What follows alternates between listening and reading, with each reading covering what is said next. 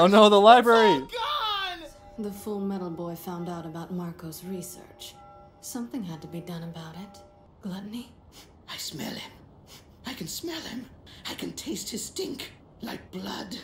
I still get to eat him right. Oh yes, down to the last strand of hair. Episode 7, Hidden Truths. Oh man, Gluttony is creepy as hell.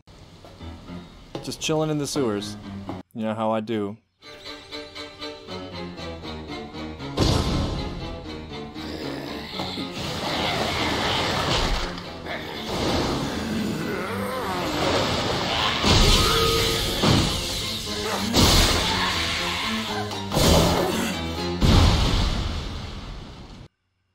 Okay. Did Scar just die? Interesting. So the I guess she's the main villain at this point, at least, wants to kill Scar. Lots of different and competing interests in this show. You have Ed and Al pursuing their own individual visions. You got the military. You have the Ishbalans. You have these villains who are getting revenge against the military. And then you have this woman and her crew, who I guess are not human. So many factions, so many different interests. This case has obviously gotten to be too much for Central to handle. If I can close it quickly enough, I'll be golden. I've got a ladder to climb, and this is how it's done. That's very honest. You may not want to display your ambitions quite so naked. Right, sir. right. We've just received word of an explosion occurring on the Marl River. That's There's no Scar's mistaking it. This was definitely Scar's jacket. Right?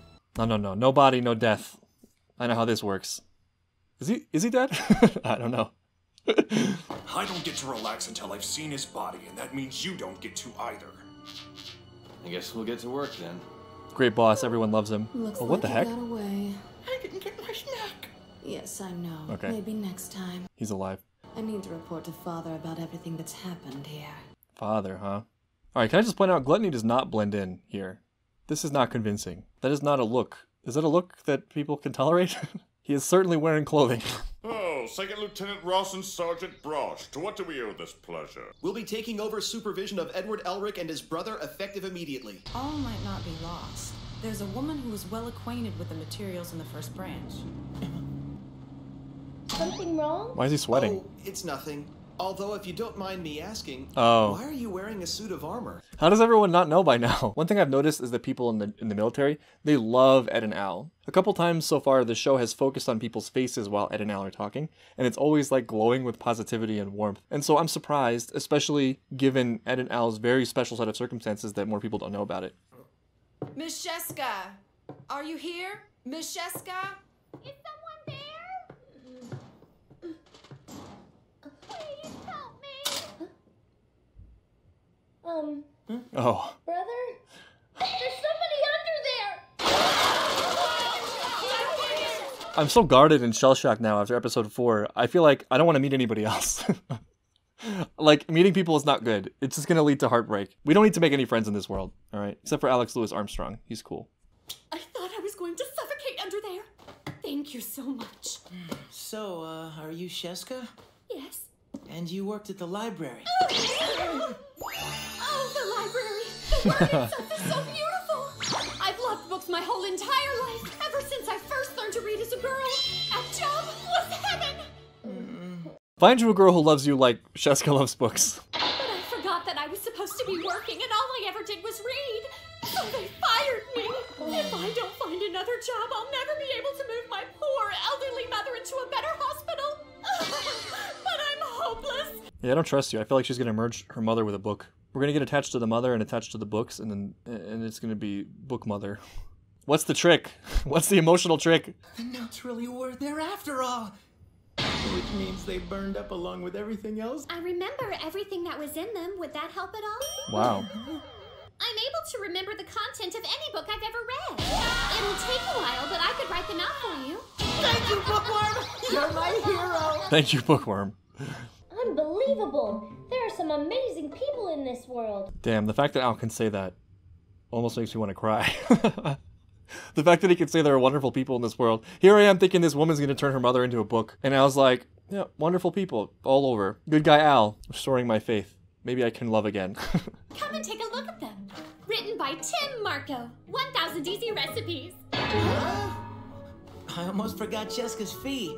Withdraw that amount from my annual research grants and make sure Sheska gets it, okay? Did he miss a decimal point somewhere?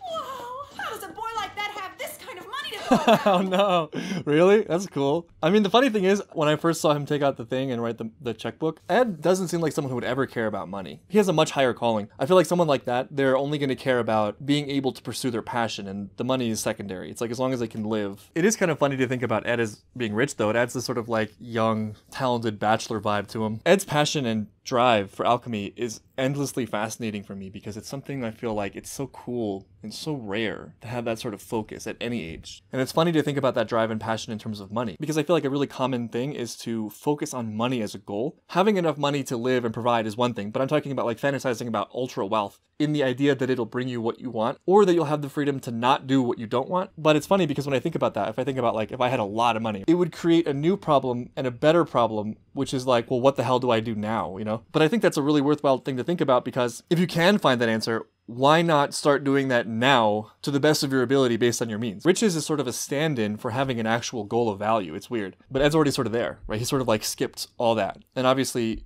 as much as it's a blessing, it's also a curse because he's so fixated on it. I don't understand. These are cookbooks. What could they possibly have to do with alchemy? Alchemy is kind of like cooking. Alchemy is a powerful art. It can be incredibly dangerous if misused. Alchemic research is always encrypted. Yeah, you're right. And maybe here too. Great.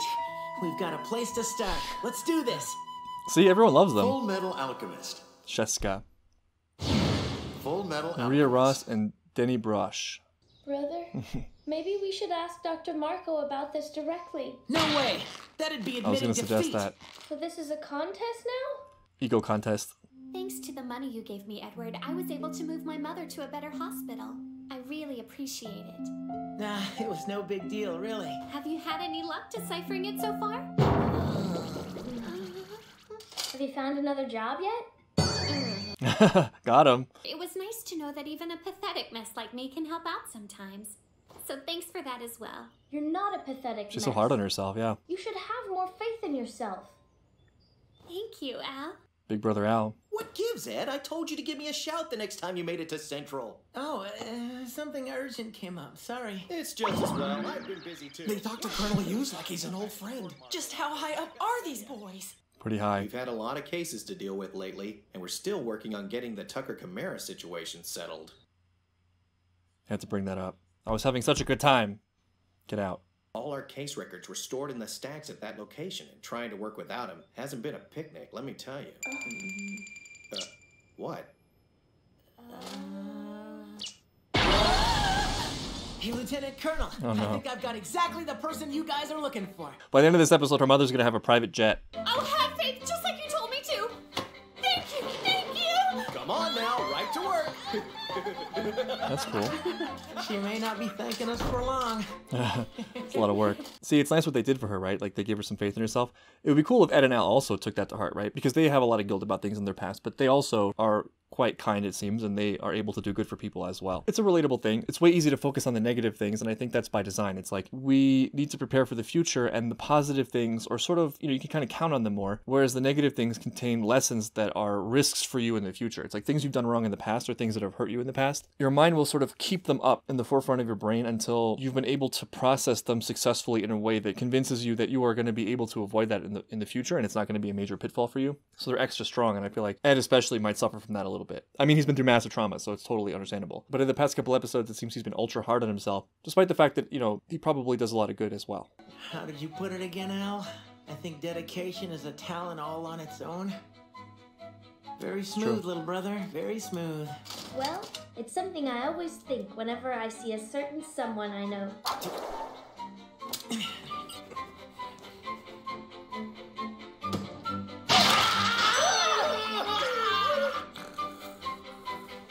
A book montage. It's oddly exciting.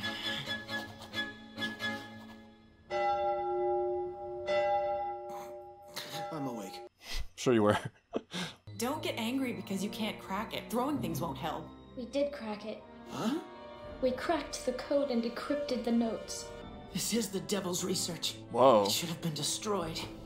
The main ingredient for a Philosopher Stone is human life. How could the military authorize research into something so horrible? Just pretend you never heard any of it. Wow. I mean, it's not like the military hasn't been willing to sacrifice people, but that sort of ties Ed back to it a little bit, you know, like he's not really thinking about it. He feels sort of outside of the whole genocide thing, but his independent research just led him right back there. That's a big loss.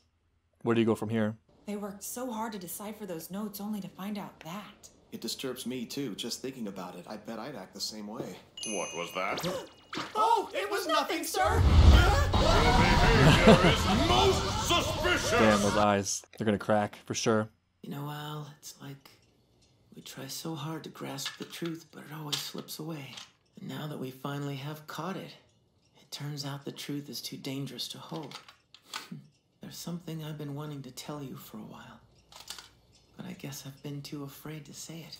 Uh-oh. I... Oh, scared me. What's the secret? What do we do? We ignore him, that's what. You don't ignore the major. What it said, Edward Elric. How tragic! To think the legend of the Philosopher Stone is built on such a terrible secret! Yeah, they cracked. We're really sorry. Often the truth is more cruel than we bargained for. Exactly. Maybe you'll find the truth hidden within the truth. What you can see on the surface is only a portion of the truth. One of my favorite things about the show so far is those quiet moments between Ed and Al. They're always so great. One thing I like about that scene is Ed is sort of laughing at the fact that it seems like his fate to be tortured with painful truth after painful truth. I feel like that's a reality of life, right? Like if you really want truth, you have to be okay with initial pain. It's like the truth is often initially painful, but I think that there's sort of like this threshold that once you pass through it, it actually becomes more beautiful than ever. Sometimes I think the pain we experience from learning something that feels truthful is like a lie dying, if that makes sense, you know, and the death is painful. My personal feeling is that the truth always feels good eventually, if you can get through that pain barrier. But it'll be interesting to see what the truth within the truth means. Here, what's this building used for? How can you be so sure that's it? There's a prison right next door. Ooh. What was the main ingredient for a Philosopher's Stone? Oh no. In the meantime, officers, speak of this to no one. Sir! And you, Elric brothers, behave yourselves. I know you two boys. Nice. You were thinking about sneaking into this building and taking a look around, weren't you? Admit it! We promised! Nah, they were, totally. Although I feel like Armstrong is a good person to have on board. You could do a lot worse. Damn, it's even tighter in here than I thought. I couldn't get through this far if I was regular sized. Lucky I've got a small body. He admits it. Oh no! I just got myself a tiny little pipsqueak! Yep.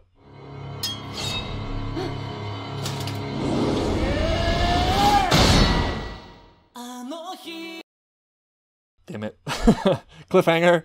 So I really enjoyed that episode. It was kind of an emotional roller coaster. There's a lot going on. And 2 new characters. They're cool because they sort of give us an outsider's perspective on Ed and Al. We get to look up to Ed and Al through their eyes, which is sort of nice. And I think it fits really well. And it's sort of in line with what we've seen so far about the way people respect them. Also, some interesting development on the Philosopher's Stone. Nothing is ever as simple as it appears. Everything is tinged with darkness and ambiguity in some way. It's really fun.